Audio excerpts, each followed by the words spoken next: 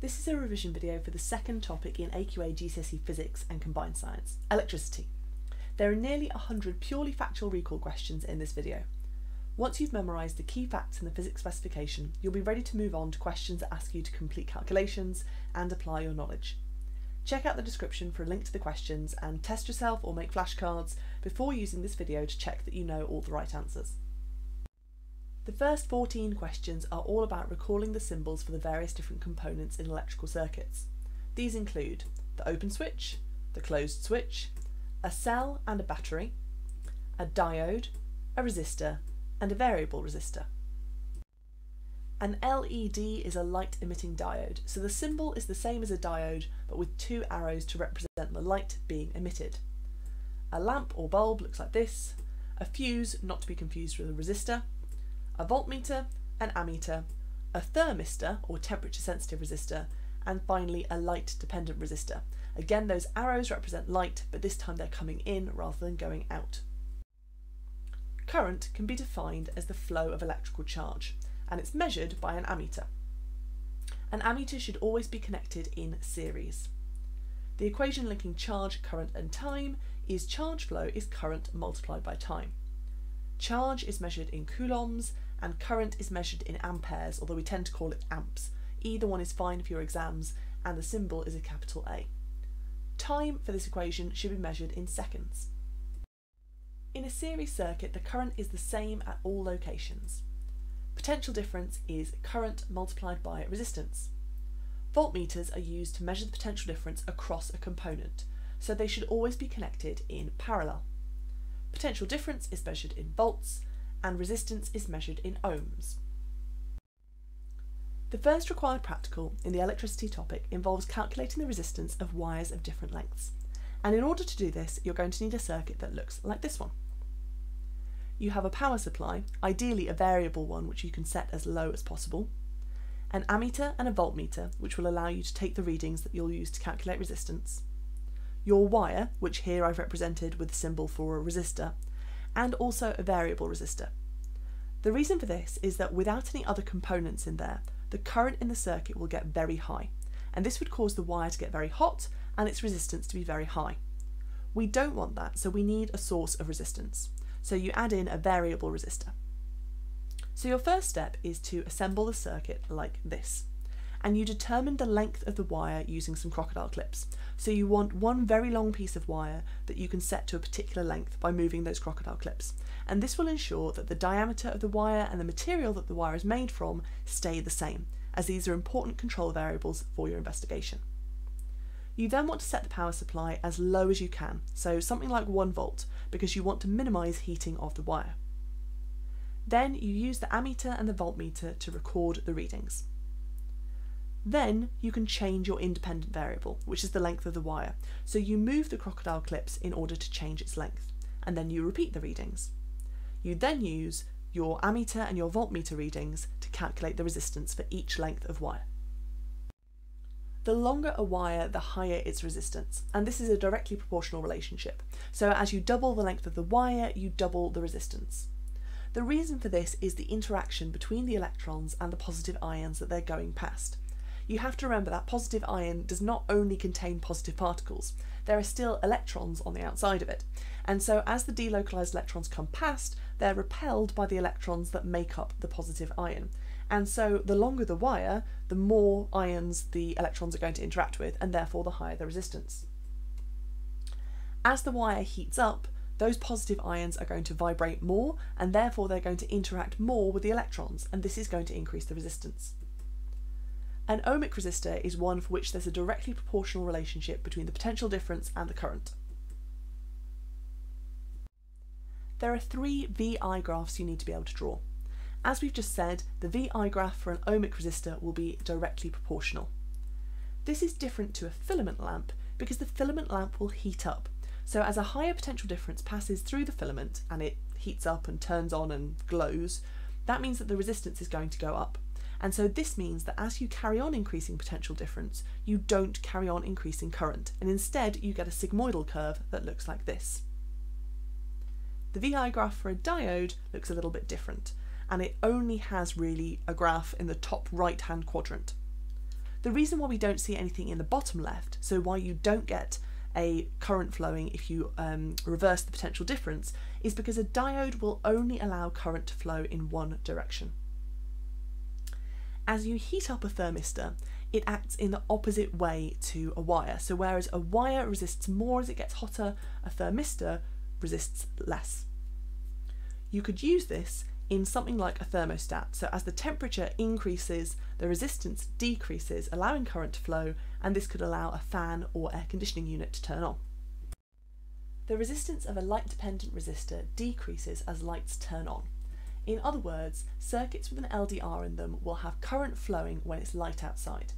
This means you could use it for something like turning on an alarm clock or a radio that comes on in the morning. But you can also use them together with NOT gates in order to turn on lights as it gets dark outside. To measure the resistance across a component, we use a very similar setup to how we measured it across the wire. So here you've got a lamp with a voltmeter across the component and the ammeter just in series, and you can then use the readings on the voltmeter and the ammeter to calculate what the resistance would be. Here's an example of a series circuit involving a battery, 2 lamps in series, and also an ammeter. If you have a battery that has 4 1.5 cells, then the total potential difference across that battery is just the potential difference of the 4 cells added together because they're wired together in series. So 4 lots of 1.5 would give you a potential difference of 6 volts. If this 6 volt battery is in a series circuit with 2 identical lamps, then the potential difference across each lamp will be half of the total, so 3 volts.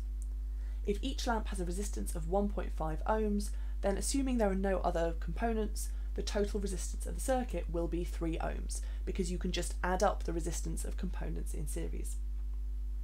If we have a parallel circuit with 2 lamps in parallel, it would look like this. If the battery has a potential difference of 6 volts, well, each lamp receives 6 volts because each one of the branches gets the full potential difference. To measure the resistance in a parallel circuit, we multiply the product of the branches by the sum of the branches. So R1 times R2 divided by R1 plus R2, which in this instance is 2.25 divided by 3, which is 0.75 ohms. The overall resistance of a parallel circuit will be less than the resistance of either one of the branches. The formula to calculate this is R1 times R2 divided by R1 plus R2. DC is direct current. It's what happens when the current always flows in one direction, as it does in a simple circuit using a cell. AC is alternating current, and it happens when the current changes direction. So for instance, if the alternating current frequency is 50 Hz, that means that the direction changes 50 times a second. The mains electricity supply in the UK is AC, and it has a frequency of 50 Hz. It has a potential difference of 230 volts. The live wire in Britain is brown, the neutral wire is blue, and the earth wire is yellow and green stripes. The live wire is on the bottom right, like BR for brown. The neutral wire is on the bottom left, as in BL for blue, and the earth wire is at the top or in the middle. The live wire carries the alternating potential difference from the supply. The neutral wire completes the circuit, and the earth wire is there as a safety feature to stop the appliance from becoming live. The potential difference between the live wire and the earth wire should be 230 volts. The earth wire only carries a current when there's a fault in the electrical circuit. The pins of the plug are made of brass because it's a very good conductor, being mainly made of copper, but also it's harder than copper, so it doesn't bend so easily. And then the casing of the plug is made from plastic because this is a good electrical insulator. The fuse in the plug is there to melt and break if an electrical surge happens. The equation connecting power, potential difference and current is P equals I times V, or in other words, power is current times potential difference. Power is measured in watts, and power is also current squared times resistance. Power is also energy divided by time, where energy is measured in joules with a capital J. We can also connect energy, charge flow and potential difference using the equation energy equals charge flow multiplied by potential difference. The national grid is a system of cables and transformers designed to link power stations to electrical consumers. The step-up transformers are used to increase the potential difference. The reason for this is that we need the power to be at a fixed level based on how much electricity consumers need. Power has two components, potential difference and current. So if potential difference is high, then current can be low. And we want the current to be low because the higher the current is, the more the wires will heat up. And that would lead to the loss of energy because the atmosphere is being heated. So using a step-up transformer, we can increase the potential difference, thereby lower the current and thereby minimise energy losses. The step-down transformers are then there to decrease the potential difference to a safe level for the consumers. The Bohr model or nuclear model of the atom consists of a small dense nucleus with protons and neutrons surrounded by electrons orbiting in shells, and then most of that atom is actually empty space. Those small, very, very light electrons can be removed by friction, but this only leads to substances becoming electrically charged when they are electrical insulators. If you think about something like a metal, you could lose a few electrons, but then other electrons would just move to take their place, and so overall it's very hard for a charge to build up. When two substances are rubbed on one another, electrons are transferred from one to the other, and the one that gains the electrons becomes negatively charged, and the one that loses the electrons becomes positively charged. Thank you very much for watching, and I hope you found that a useful introduction to your revision for Physics Unit 2. If you did find it useful, then don't forget to like and subscribe for more GCSE Physics videos coming soon.